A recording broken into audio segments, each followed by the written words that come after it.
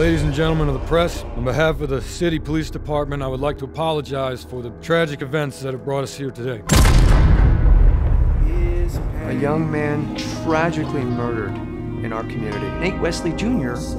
was also deaf. Now that the whole world is watching, I guess they expect me to do nothing. I know how this ends. It's not worth throwing away your life. Put a hole in his chest.